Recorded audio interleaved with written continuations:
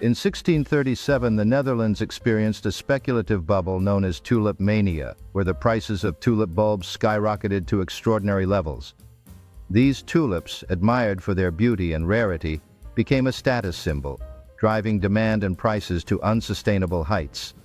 However, by February 1637, the market began to collapse, leading to widespread financial ruin for many who had invested heavily in tulip bulbs.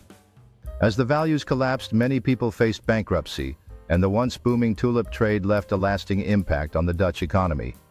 The aftermath of Tulip Mania was profound, causing social unrest and prompting discussions on market regulation and speculative investments.